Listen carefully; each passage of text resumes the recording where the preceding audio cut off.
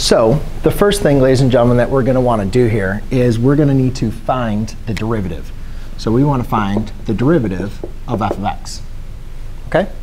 So to find the derivative of f prime of x, we're going to take the derivative of our first term, g of x, times it by h of x, add it to g of x times h prime of x.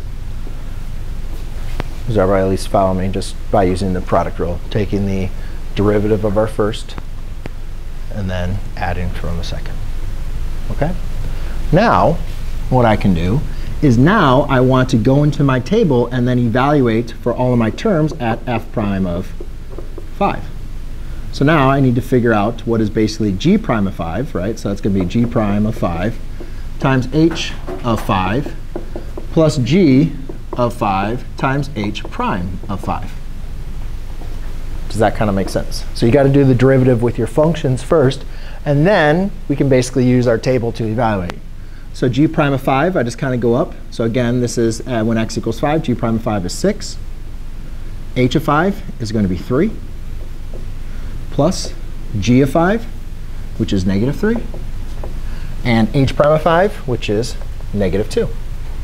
So 6 times 3 is 18.